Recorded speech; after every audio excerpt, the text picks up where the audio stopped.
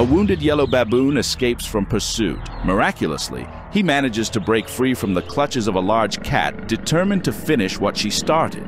Climbing a tree seems like a wise move, but it's not so effective against a leopard. Hidden in the branches, the baboon believes he's safe, but his blood betrays his location, revealing his hiding spot to the predator. Few can climb trees as deftly as leopards, signaling a grim end for the primate. But wait, who's that? On the horizon, familiar voices can be heard. It's a family of yellow baboons. These brave primates rush in, attempting to distract the cat.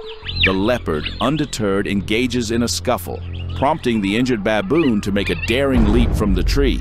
He's hurt and stunned from the fall, but he's still alive. Now, the injured baboon's family intervenes, trying to fend off the leopard and give him a chance to escape. Baboons are among the few animals that can stand up to a leopard, but only by banding together.